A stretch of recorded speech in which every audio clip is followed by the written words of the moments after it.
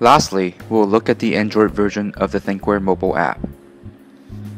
To connect your Android with the F770, first press the Wi-Fi button to activate the feature. Now go to your settings to find the Wi-Fi network. Click the network that starts with the word Thinkware. If you are connecting the dashcam for the first time, the connection is protected by the default password 1, 2, 3, 4, 5, 6, 7, 8, 9. Once connected, click on the mobile app.